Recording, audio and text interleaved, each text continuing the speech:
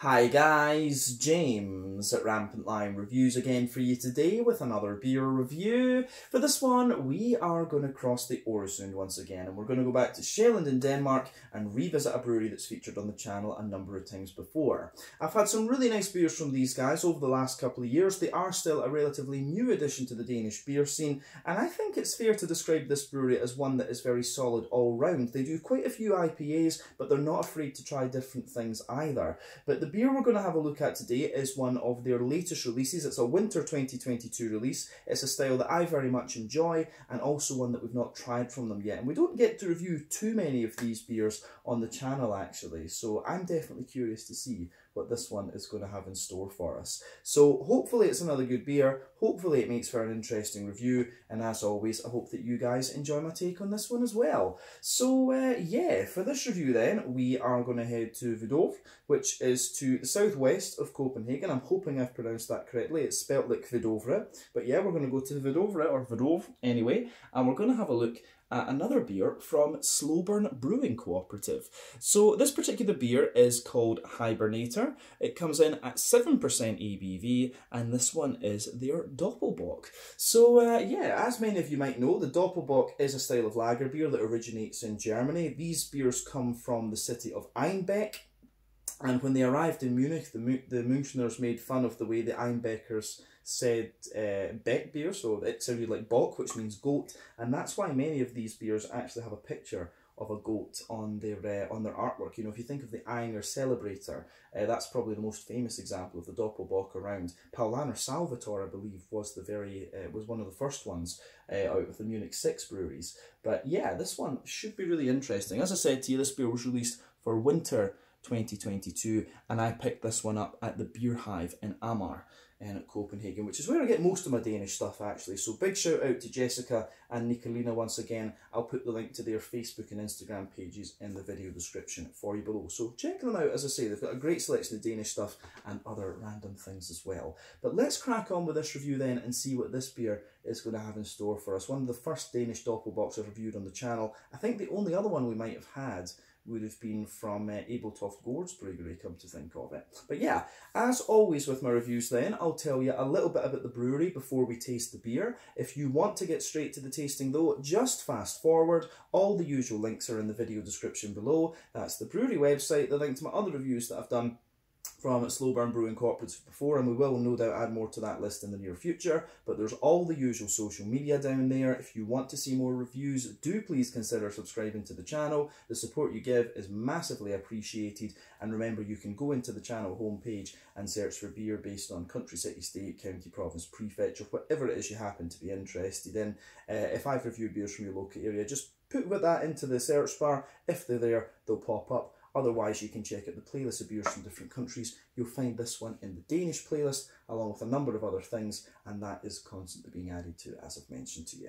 But let's go on to my brewery notes then to chat a little bit about Slowburn Brewing Cooperative then. So, as I've mentioned to you already, Slowburn Brewing Cooperative is based in Hvidovre, or Hvidovre, however we pronounce that, which is to the southwest of Copenhagen, the Danish capital, on Sjælland, the easternmost of the main Danish islands. And the company was founded back in 2018 by Amelie Knage, Stefano Ireni and Andrew Keaton. So Amelie worked at Doppelbock, which is one of the Mikkeller bars, and Kiosk in Copenhagen, and she also started one of the first kombucha breweries in the city as well, which was called Valdwerk Kombucha, but she gradually moved into home brewing beer and then into professionally brewing beer. But these days she assists in the brewing, and she also manages the sales and distribution side of Slowburn Brewing Cooperative.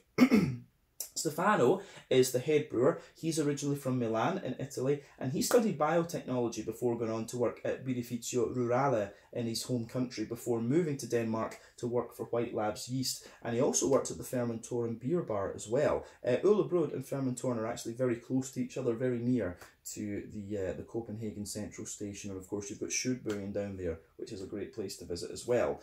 Andrew, on the other hand, is originally from the US, and he moved over to Copenhagen back in 2010 when the whole Nordic beer scene was just in its infancy. But he comes from a background in software engineering and development, and he deals with the finance and social media side of the brewery. But he also experiments with sour beer and barrel aging as well, and I have seen that Slowburn have released a few beers from their barrel series now, and I've seen a couple of sours, so I do need to make sure I try some of the wild ales that they're producing as well. That's something I will keep an eye out for over the next little while. But as of December 2022, when I'm filming this review for you, these guys have produced 65 different kinds of beer thus far.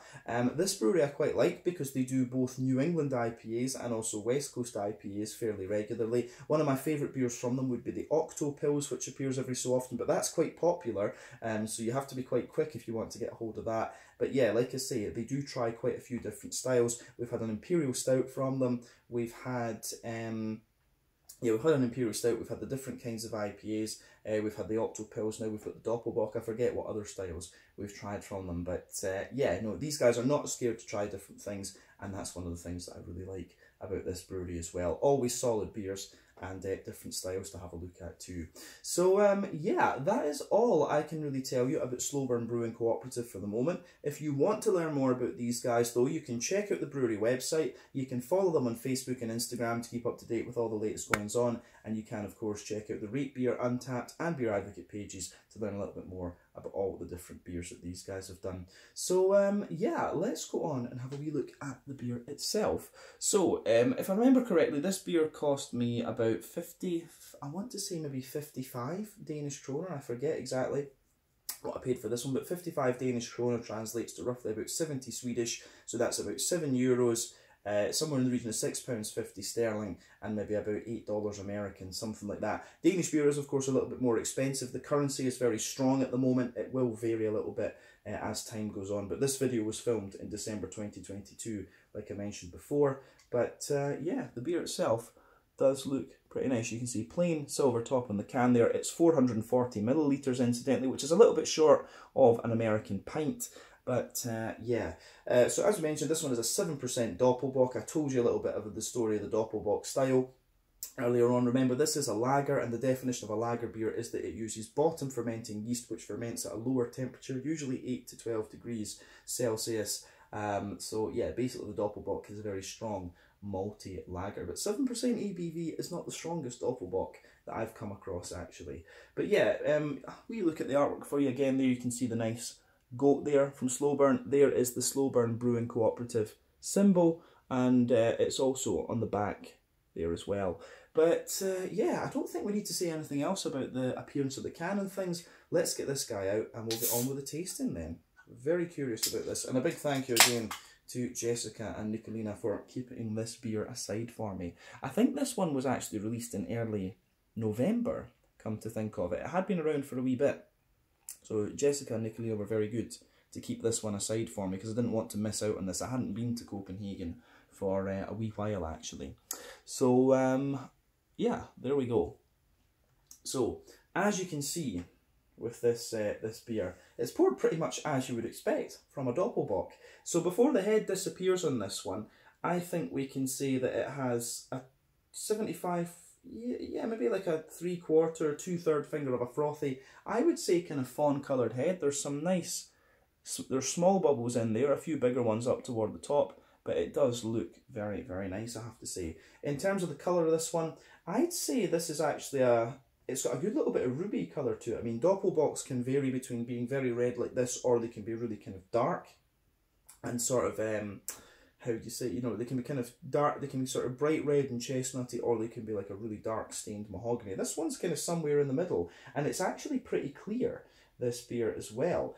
So remember, the colour of your beer depends on 1, the type of malts that you use. This goes a long way to determining your EBC rating. 2, length of your wort boil is also going to play a role, because the longer you boil the wort, the more the sugars caramelise, and thus you get a darker colour of beer. But any barrel aging that you do, or any adjuncts that you put in, will affect the colour of the beer as well.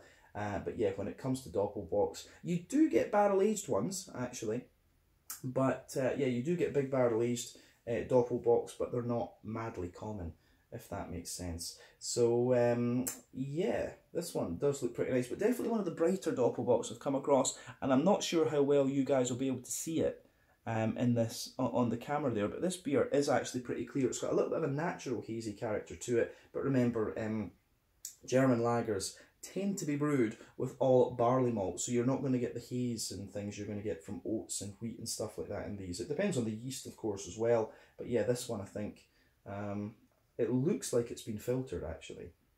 But we might see, there might be a little bit of sediment and stuff in the bottom of the can. We'll see when we put the rest of it in later. But appearance-wise, not too much else to say about this one. One or two big bubbles sticking toward the side of the glass, a few little ones going up toward the bottom of the head there. But overall, it does look really nice, and you can see the head has just faded away to be a sort of thinner, foamy layer. But yeah, I think we can take a wee look at the aroma of this one and see what we're going to get. So let's do this. Oh yeah, I'm going to say straight away, the aroma of this beer comes off as very, very authentic. Yeah, so that's a good sign. For me, when it comes to these traditional German, Czech, Austrian sort of lager styles, what I want from these is for them to be close to what you would drink in these countries. And I've got a feeling, I've just got a feeling with this one, it's going to be very close to that. I think it said on the Untappd page they used a lot of Munich malt in this one, so it's not surprising, actually. But yeah, the aroma of this is absolutely lovely.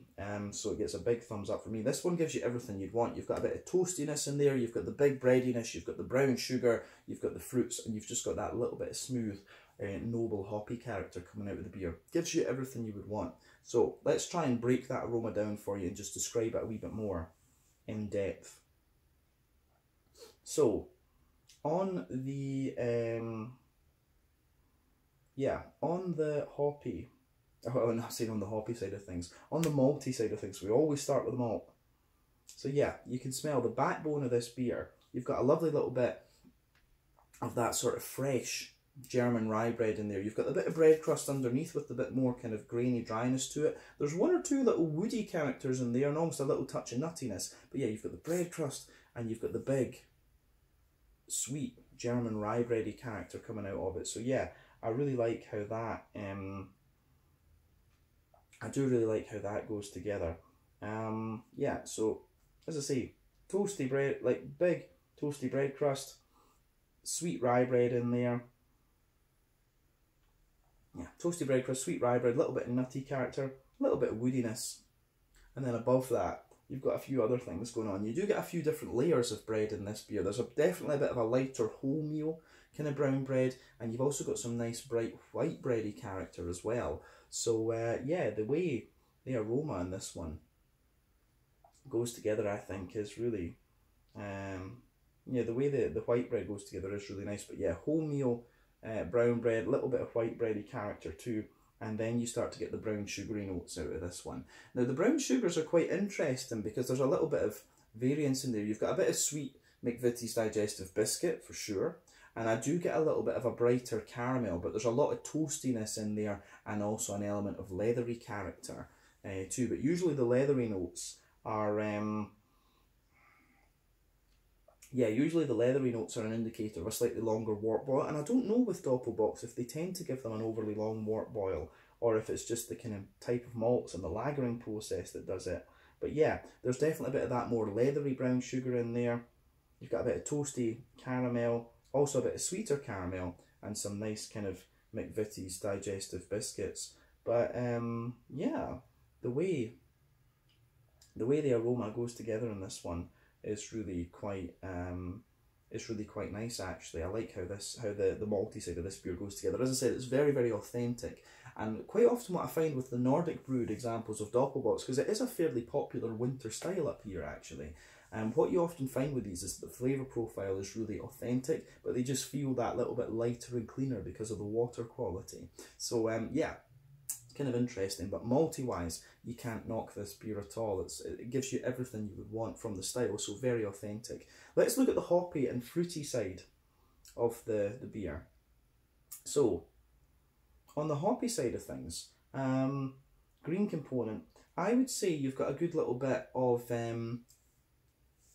with the hoppy side of this beer, you've got a nice little bit of earthiness in there, a little bit of herbal character, you know, the smoothness, but you've also got a wee bit of a, you do have a nice little bit of floral aromaticity to it and also a bit of grassiness, but overall, the green component of this beer, while the green side of it is quite light, the earthy and kind of slightly herbal character are very smooth, and it does give you, again, what you would expect of the Doppelbock style. So, yeah.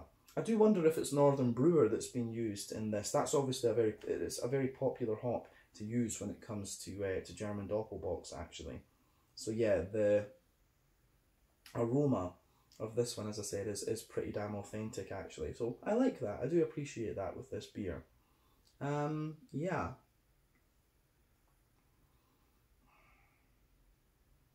On the fruity side of things then, it's kind of interesting. This one's got a few different things going on. So when you sugar the beer up a little bit, you get a touch of a kind of raisiny,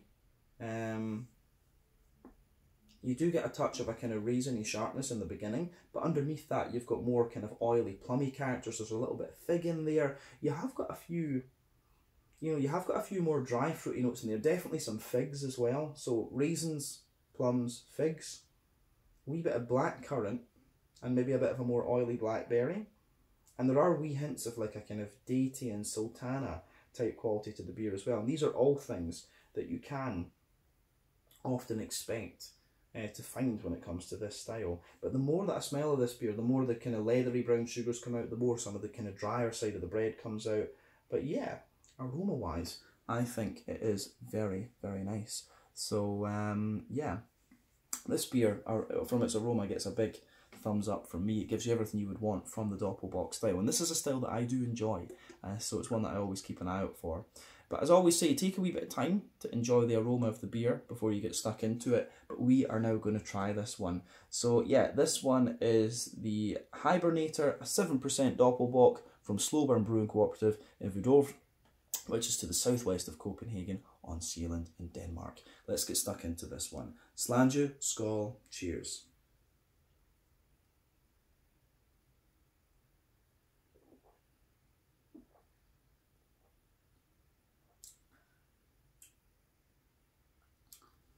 Yeah,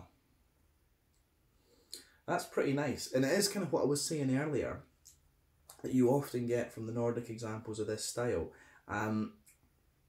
Its mouthfeel is very light and very clean, but it does give you everything that you would want from the style. The other thing that's coming to mind is, because we're getting, you've seen how long it was since I took a sip of the beer, the aftertaste in this one has got a lot of kind of toasty bread crust to it, so that's kind of interesting too.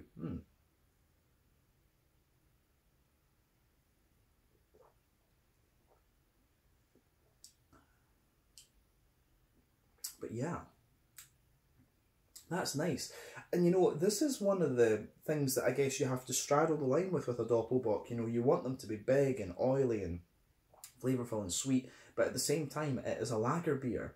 And this one is 7%. You can get the big ones that are 10, 11% and stuff like this, usually from breweries like this that are more kind of craft. And this is, again, Slowburn, they quite like to do the lager beers more traditionally, whereas the IPAs, they play around and are experimental and stuff like that. But yeah, the thing with the Doppelbock is you kind of have to straddle the line between making them big and bold and sippers, but also giving them an element of drinkability, because like I say, it is a lager beer. So yeah.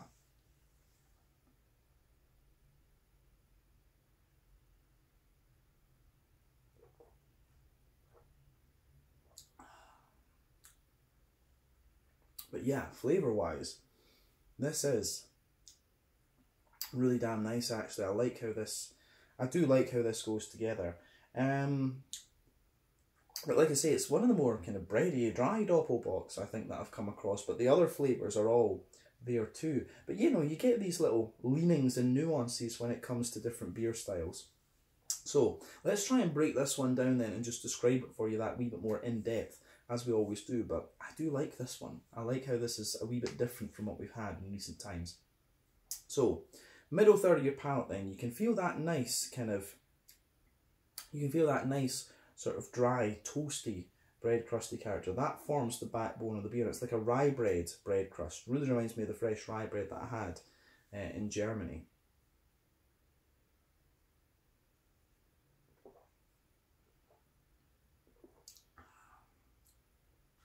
So yeah, nice, fresh, dry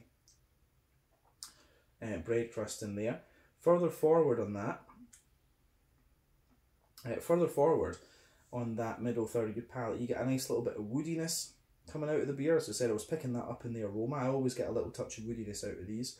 And there's potentially just a little touch of nuttiness into the aftertaste as well. You get these woody, nutty flavours just embedded in the bread crust. But above that, you've got this dense layer. You've got this nice dense layer of, yeah, you have this nice dense layer of kind of big, sweet rye bread. So getting a lot of that out of this one.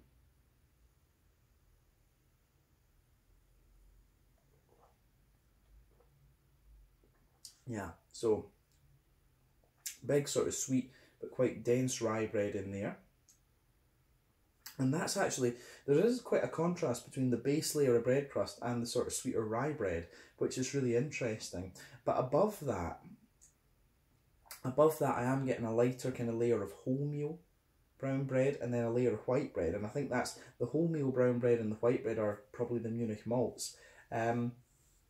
You know, you've got, I think it's probably different kinds of crystal malt in this one that are giving you the kind of darker colour and stuff like this.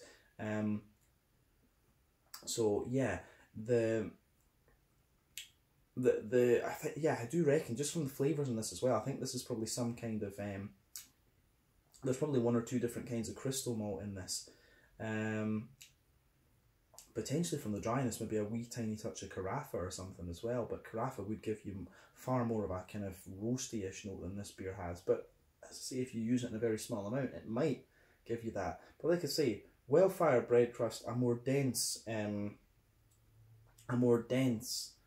of sweet rye bready layer. You've got the wholemeal brown bready layer in there as well, and then you've got a white bready layer sitting above that. In that white bready layer, toward the front of that middle third of your palate, you do get a little bit of a Jacob's cream crackery note out of the beer, which is quite interesting.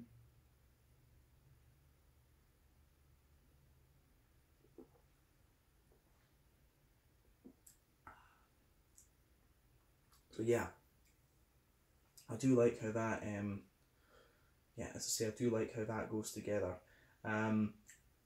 So on top of the white bread, you do get the more brown sugary notes out of this beer, and it's kind of like a big circle sitting on top of it in the middle of your palate. You can feel there's a layer of a really kind of leathery, there's a layer of a really like leathery brown sugary character to this one. And then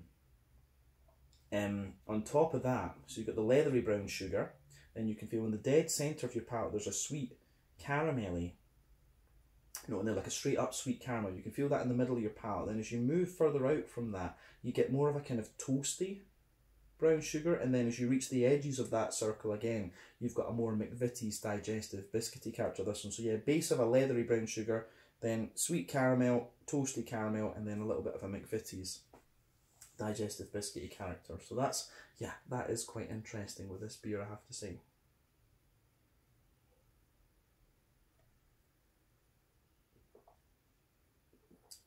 But yeah, I think that covers the middle third of the palate in this beer really nicely. So on the back third of the palate then, you've got more bready character to this one. It's more yeasty as well. So the border region between middle and back third of your palate, you've got a nice little bit of, as I say, you've got a nice little bit of bready, see, it's just bready build up, but it's quite a dry bready character. There's actually more and more. You've got this almost like kind of slightly spicy brown bready note in that border region, but the base of the back third of your palate, again, you've got that really dry kind of toasty bread crust.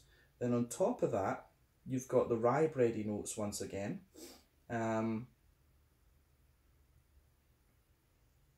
So yeah, dry bread crust. The rye bready layer is definitely taller and more kind of airy as well.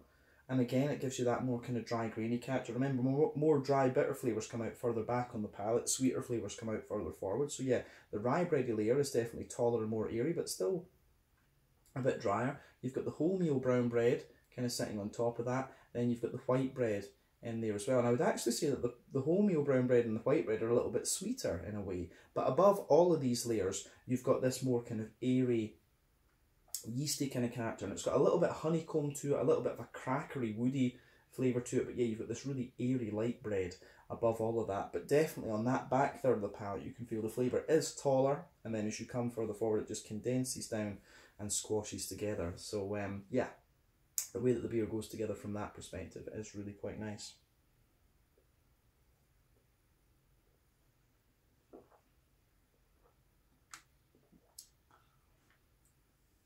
So, yeah, the way that this beer goes together, I think, is on the malty and yeasty side of things. I think is really, really nice. On the, I think we said everything we need to about the malty yeasty side of the beer at this point, to be honest with you.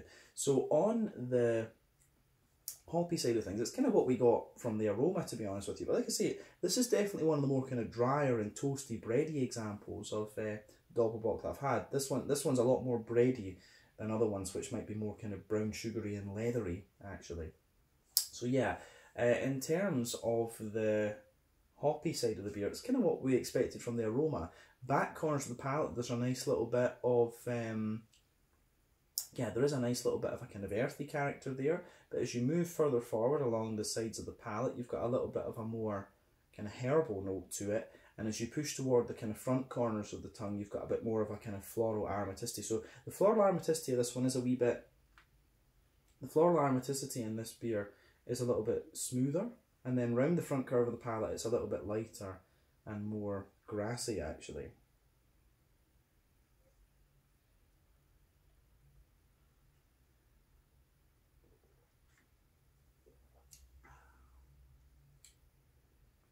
So yeah, that's really showing you that kind of typical German noble character. The grassiness and the floral character in this beer is definitely a little bit brighter than it is definitely a little bit brighter than I've come across in the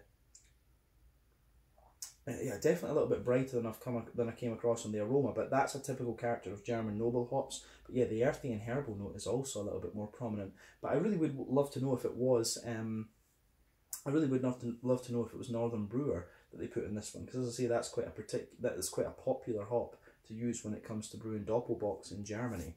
But yeah, let's go on to the kind of front third of your palate and the fruitiness of the beer. So the border region between front third and middle third of your palate, you've got a nice little bit of you do have a nice little bit of kind of bready build up in there. So I would say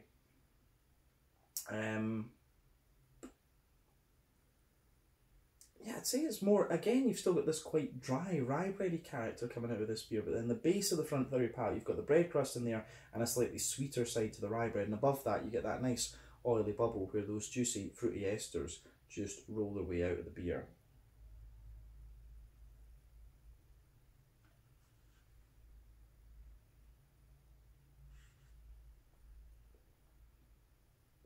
And the fruity side of things with this one, it has got a bit more dry fruity character than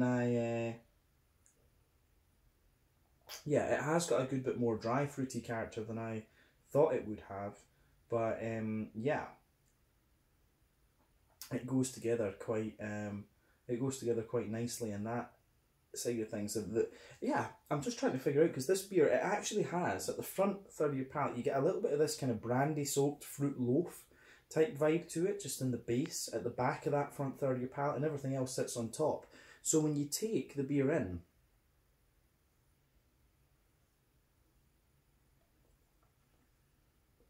so yeah, when you take this beer in, you do have a nice little bit of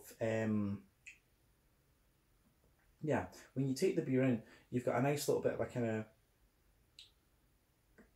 I would say, a little bit of raisiny sharpness, but not overly much. There's a little bit of, there's not really much plum in the way of this one. I actually get quite a lot of, you get a little bit of prune, but mainly it's kind of dates and sultanas on that back third of your palate. There's also a good little bit of an oily pear in there, but as you move toward the middle of that front third of your palate, it's a lot more kind of figgy, and then into the front half of the front third of your palate, you've got more of a, yeah, you do have more of a kind of black, there is a little bit of a black curranty note to this one, but the fruity character, this is where I would say the beer diverges, the flavour diverges from the aroma quite a little bit. The fruity character in this one is a lot more like dry fruits, than the aroma would have you believe.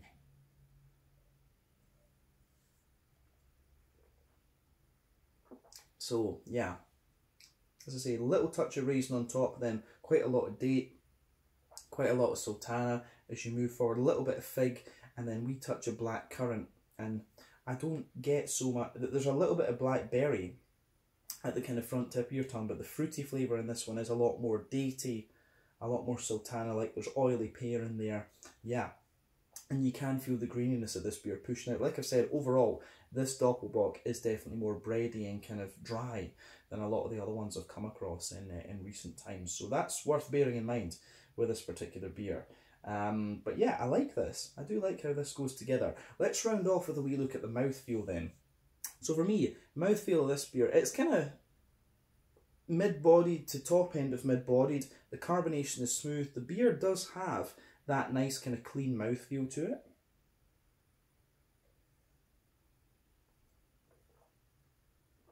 Yeah, like I say, it does have that nice kind of clean mouthfeel to it, which you expect of a Nordic brewed beer. That just kind of, it's just par for the course. But yeah, as I said, overall for me, this Doppelbock is, it's got a good little bit of grainy dryness to it. It's not overly bitter, but you could misconstrue the view that like the dryness that you get out of this beer is maybe equivalent to about 40-ish IBUs. But yeah, you've got a big grainy dryness to this one. The maltbase have said dryness, smoothness, a little bit of sweetness, and yeah, as I say, more a bready leaning Doppelbock for sure. The fruity character in this one is a little bit, yeah, the fruity character in this one is kind of wet, but it's also got a little bit of oily note to it, and it's quite a dry fruity flavour that you get out of the beer. But overall, it's really quite nice, this one. I think probably this beer is about 20-ish IBUs, but the dryness of the malt base gives you the impression of a little bit more than that. But overall, I do like how this beer goes together. So yeah, interesting stuff. So yeah, I think we can leave it at that for this one. This has been a really interesting Doppelbock to try. It's a style that I very much enjoy, and this one really showed a different side of the style. You know, it really is a more kind of bready, grainy example of it. But yeah, interesting stuff. So well done to Slowburn Brewing Cooperative for this beer. But yeah, this was the Hibernator, a 7% Doppelbock from Slowburn Brewing Cooperative in Hvidovre, or Hvidovre, as I think they would say in Danish, to the southwest of Copenhagen on Sjælland in Denmark. Once again, thank you for watching my beer reviews. Until the next time, please like, subscribe, share, all the usual YouTube stuff. Let me know your own thoughts on this beer in the comments section below. Let me know what your favourite beers are from Slowburn Brewing Cooperative as well. We will no doubt return to these guys again at some point in the near future, but in the meantime, thank you for watching. Check out my social media, check out theirs, and I'll catch you guys in the very near future. Slange it, skull, cheers.